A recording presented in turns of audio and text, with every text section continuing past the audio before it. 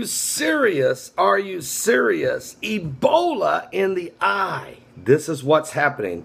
Unfortunately, folks, Ebola has been found in a doctor's eye just months after the virus had left his body and had been cleansed out of his blood.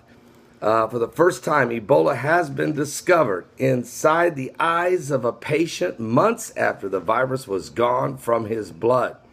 So Ebola has infected more now than 26,000 people. Now that's the World Health Organization's numbers since December of 2013. So in a little more than 2 years, 26,000 people have been infected. You could take that number times 5 because the statistics are being reported way low.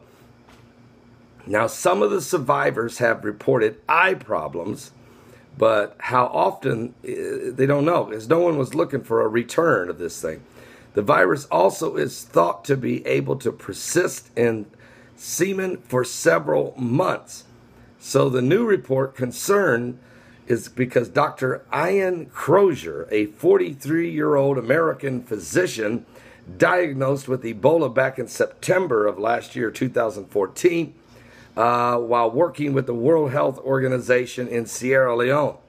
He was treated at Emory University Hospital Special Ebola Unit in Atlanta, Georgia, and was released in October when Ebola was no longer detected in his blood.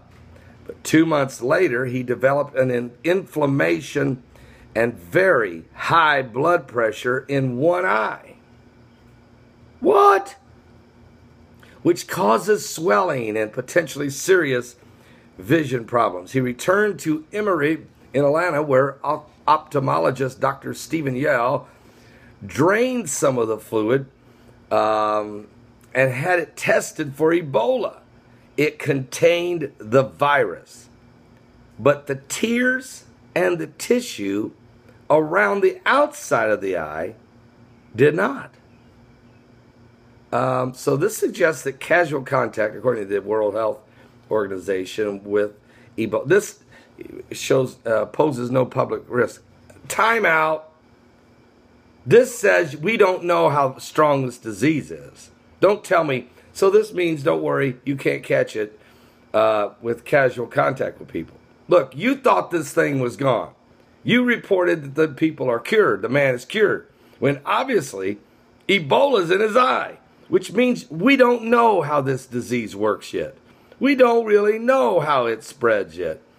I mean, it's not in your blood, but it's in your eye, which means this is a mutating virus.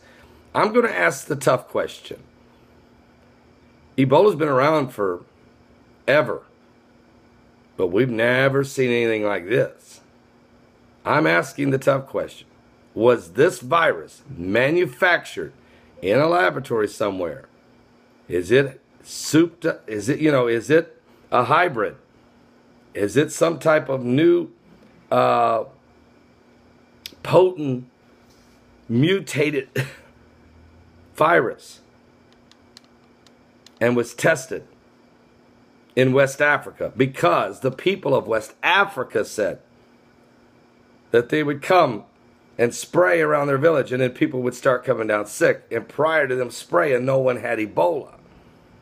Now, it's easy to just blame it on, well, they don't have good sanitation and they might have had contact with others. But you do have to ask the question, is this some type of manipulated, mutated virus?